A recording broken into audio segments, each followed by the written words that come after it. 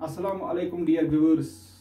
It is Reyaz and Malla here, RP Zone Langate. In continuity, I am taking 23rd lecture of 10th class.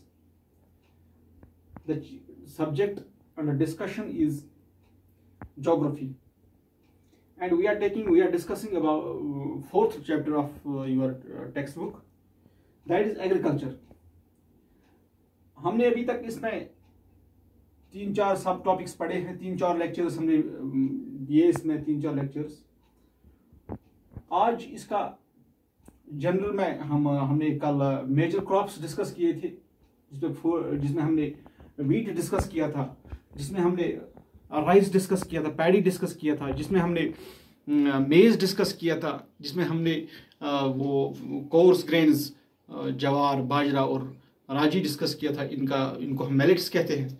आज हम कुछ और discuss करेंगे इसी में कंटिन्यूटी, क्योंकि मैंने आपसे कहा है ऑलरेडी, एक सबमिशन थी मेरी ये कि मैं इसमें प्रोजेक्ट करता था जब हम स्कूल में पढ़ाते हैं, जब हम स्कूल में डिस्कस करते हैं ये चीज़ है डिस्ट्रीब्यूशन की, तो मैं प्रोजेक्ट लेता था। लेकिन यहाँ पर मैं प्रोजेक्ट नहीं लूँगा, क्योंकि यहाँ पर कंटिन्यूसली करना है। तो इसमें हम आज जो टॉपिक पढ़ रहे हैं वो है food crops other than grains. Food crops other than, इसमें पहले नंबर पर जो आता है वो है शुगर कैन। अगर हम शुगर कैन की बात करेंगे तो शुगर कैन यहां पर ट्रॉपिकल एज वेल एज सब ट्रॉपिकल फूड क्रॉप है। ट्रॉपिकल एज वेल एज सब ट्रॉपिकल। इसके लिए, इसकी ग्रोथ के लिए नेसेसरी कंडीशंस जो है वो हमारे पास हॉट ह्यूमिड क्लाइमेट इसके लिए चाहिए। Hot humid climate, it needs temperature ranging from 21 degrees Celsius to 27 degrees Celsius, और इसमें जो it thrives well in the areas receiving rainfall between 75 centimeters to 100 centimeters. It is the second largest producer of the sugar cane. India is the second largest producer of sugar cane in the world after Brazil. तो Brazil के बाद जो हमारा जो number है वो हमारा ही है। और ये शुगर कैन जो है, ये इससे हम बहुत सारी चीजें एक्सट्रैक्ट करते हैं। शुगर कैन से इससे हम शुगर हासिल करते हैं, इससे हम गोर हासिल कर सकते हैं, इससे हम खंडेसारी हासिल कर सकते हैं, इससे हम मिश्री हासिल कर सकते हैं, मिश्री की डली, नाबद। इससे हम मोलेसिस के हासिल कर सकते हैं, इससे हम वेनिगर, सिरका हासिल कर सकते हैं। सबसे ज्यादा प्रोड्यूसर्स इसके जो है वो इस रीजन में है। UP is the largest producer, Uttar Pradesh largest producer. इसके बाद महाराष्ट्र इसका लार्जेस्ट प्रोड्यूसर है। इसके बाद कर्नाटका इसका प्रोड्यूसर है। तमिलनाडु उसके बाद आता है, तमिलनाडु का नंबर। तेलंगाना का नंबर आता है, तेलंगाना जिसको कहते हैं हैदराबाद। तो बिहार भी इसका प्रोड्यूसर है। इसी तरह हमारे पास पंजाब जो है इसका प्रोड्यूसर है। हरियाणा भी इसका प्रोड्यूसर है। तो सेकंड लेवल पर जो हमारे पास फूड, ये जो आता है फूड ग्रेन्स, उसमें हमारे पास आता है ऑयल सीड्स। ऑयल सीड्स के जहां तक बात है, हिंदुस्तान दूसरे नंबर पर है दुनिया में। हिंदुस्तान ऑयल सीड्स में दूसरे नंबर पर है। पहले नंबर पर जो है ये 2015 की बात कर रहा हूं मैं। 2015 में हिंदुस्तान दूसरे नंबर पर था ऑयल सीड्स में। तो पहले नंबर पर चाइना था, आज भी चाइना है। ये जो Hindustan is the largest producer of it in rank in second number. इसके जो अगर हम ये जो हमारे पास सीड्स है, रैप सीड है इसका, रैप सीड। अगर हम रैप सीड की बात करेंगे, रैप सीड में हिंदुस्तान तीसरे नंबर पर आता है। इसी तरह हमारे पास चाइना और कनाडा के बाद, पहले नंबर पर चाइना, दूसरे नंबर पर कनाडा। रैप सीड की बात करेंगे तो थर्ड नंबर पर आता है हिंदुस्तान।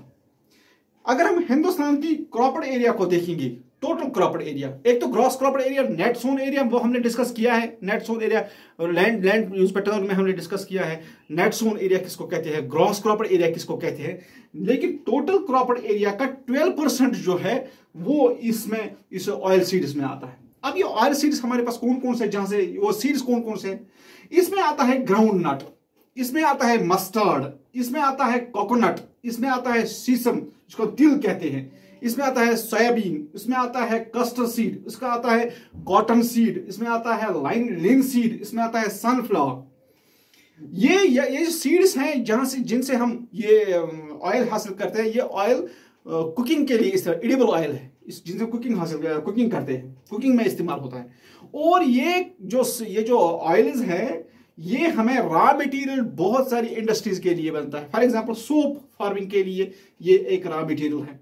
इसी तरह कॉस्मेटिक्स बनाने के लिए, इसी तरह ऑइंटमेंट, स्पैन के ऑइंटमेंट जो होते हैं हमारे पास है, ये जो डिफरेंट ऑइंटमेंट्स आते हैं उनको बनाने के लिए इस्तेमाल होता है। ये जो गुजरात है, गुजरात इसका लार्जेस्ट प्रोड्यूसर है हिंदुस्तान में। गुजरात जो है लार्जेस्ट, उसके बाद राजस्थान और उसके बाद तमिलनाडु। ये इन तीन जगहों पर हमें सबसे ज्यादा ये जो हम ऑयल सीड्स है ये जो हम ये प्रोड्यूस करता है। इसी तरह हमारे पास टी है।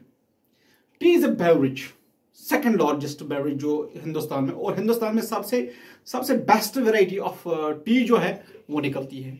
इस टी को यहां पर इंट्रोड्यूस किया है ब्रिटिशर्स ने, और सबसे ज्यादा ये जो फर्स्ट रिपोर्ट आया है ये चाइना से आया है। ये सीड, ये जो टी की बात करेंगे, और टी जो है ये चाइना से यंगतीज क्योंग जो है वहां की वैली है, यंगतीज वैली से आया है। तो चाइना ऑब्वियसली फर्स्ट नंबर पर आता है सो far as the T production is concerned. तो यहां पर ये ब्रिटिशर्स ने इंट्रोड्यूस किया है, क्योंकि वो उन्होंने बहुत सारी चीजें यहां पर इंट्रोड्यूस की है। इसी तरह ये जो टी है, अब इस वक्त टी के जो जितने भी ये जो टी प्लांटेशन जो है, ये स्टेट्स जो है हिंदुस्तान के अपने स्टेट्स है। ये टी जो यहां पर है ये ट्रॉपिकल क्रॉप भी है और सब ट्रॉपिकल क्रॉप भी है। टी के लिए ये मॉइस्चर बहुत खतरनाक है इसके लिए। इसीलिए ये टेरेसेस या ये जो हमारे पास ढलान होते हैं, उन ढलानों में टी ज्यादा उगाई जाती है। फॉर एग्जाम्पल दार्जिलिंग को लीजिए आप, दार्जिलिंग में सबसे ज्यादा उगाई जाती है टी। इसी तरह हमारे पास जलपाईगुड़ी में वो ढलान है, आसाम के ढलान, क्योंकि वो रिटेन नहीं करते हैं मॉइस्चर। वो मॉइस्चर जो है ये मॉइस्चर इसके लिए खतरनाक है। तो इसके लिए ये जो टेंडर लीव्स हम इस्तेमाल करते हैं, तो इट नीड्स वार्म टेम्परेचर, इसके लिए गर्म मौसम चाहिए। लेकिन मॉइस्चर इसके लिए बहुत खतरनाक है, मॉइस्चर नहीं रहना चाहिए इसमें। तो इसके जो टेंडर लीव्स है उसके ग्रोथ करने के लिए हमें केमिकल्स की जरूरत है। कहीं कहीं पर ये लेबर इंटेंसिव, सब काम जो है हाथ से करिए, इसीलिए इसको हम लेबर इंटेंसिव कहते हैं। तो ये चीपेस्ट स्किल्ड लेबर इसके लिए चाहिए, चीपेस्ट लेबर, लेकिन स्किल्ड होनी चाहिए लेबर। तो सबसे ज्यादा जो प्रोड्यूस होता है आसाम में होता है। इसी तरह दार्जिलिंग जो हिल एरिया, जलपाईगुड़ी जो है, वेस्ट बंगाल जो है, तमिलनाडु और केरला में ये चीजें, ये टी जो है ये उगाई जाती है। इसके बाद हमारे पास एक और बेवरेज है जिसको हम कहते हैं कॉफी। कॉफी बेस्ट वैरायटी है हिंदुस्तान में और बहुत सारे ब्रांड्स में आती है। और ये जो बर्नड कॉफी है, या हम रॉ कॉफी को लेंगे, रॉ कॉफी तो यहाँ पर बहुत अच्छी बिकती है। लेकिन यहाँ पर ये जो कॉफी है ये यमन से आई है। एक्चुअली यमन में कॉफी उगाई, लेकिन आज जो दुनिया में सबसे अच्छी वैरायटी कॉफी मिलती है वो हिंदुस्तान की ही मिलती है। बाबा बुदीन हिल्स जो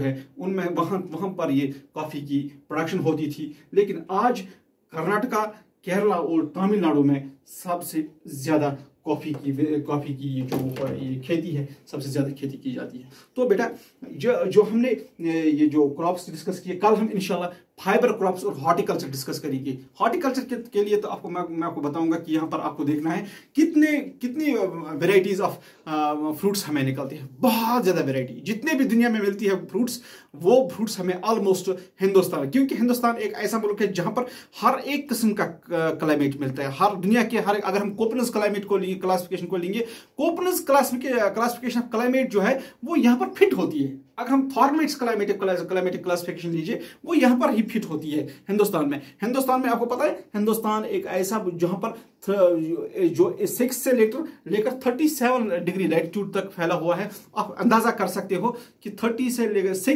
37 डिग्री तक हमारे पास कितनी वेराइटीज ऑफ क्लाइमेट होंगी। जहां जहां पर जितनी हमारे पास वेराइटीज, क्लाइमेटिक वेराइटीज या सीजन या क्लाइमेटिक वेरिएशन ज्यादा होंगी, उतनी हमारे पास best varieties of obviously best varieties of हमारे पास फ्रूट्स होंगे। तो हम फ्रूट्स की बात करेंगे। आपको क्या करना है, मैं ये हॉर्टिकल्चर नहीं डिस्कस करूंगा, आपको एक असाइनमेंट दूंगा, वो असाइनमेंट आप करोगे। आप ये फ्रूट्स देखो कितने कौन कौन से फ्रूट्स हमें यहाँ हिंदुस्तान में निकलते और कहाँ कहाँ पर निकलते, फिर मैप बनाओ और मैप में वो डालो। तो इसी तरह हमारे पास फाइबर क्रॉप्स है। फिर उसके बाद हमारे पास 3 लेक्चर्स रहते हैं, इसमें 3 क्लास रहते हैं। एक तो हमारे पास technological improvement in obviously in agriculture, यहाँ पर ग्रीन रेवोल्यूशन आ गया। और ग्रीन रेवोल्यूशन जो हमारे पास 60s 70s में आ गया, 60s से लेकर 70s में ग्रीन रेवोल्यूशन आ गया। आपको पता है कितना चेंज आ गया इसमें। जो हम एक्स जनरेशन देखेंगे तो एक्स जनरेशन जो है उसने कितनी चेंजेस देख रही है। 61 से लेकर 81 तक जो एक्स जनरेशन हैं उन्होंने कितनी चेंजेस देखी है। ये स्पेशल जनरेशन है जिन्होंने जन्म लिया है 61 से लेकर 81 तक। जितने भी लोग जन्मे हैं उन्होंने वो पैराडाइम शिफ्ट देखे हैं, बहुत सारे शिफ्ट्स देखे हैं, जितने भी चेंजेस दुनिया में आई है। तो आप अगर आपको कभी कोई एक्सपीरियंस करनी होगी तो आप नरेट कीजिए, बैठिए उन लोगों के पास जो ये एक इन्फॉर्मेशन है आपके लिए। 61 से लेकर 81 तक जितने भी लोग जन्मे हैं उनके पास आप बैठिए, वो आपको खूब सारी कहानियां, उनके पास बल्क ऑफ कहानियां होंगी।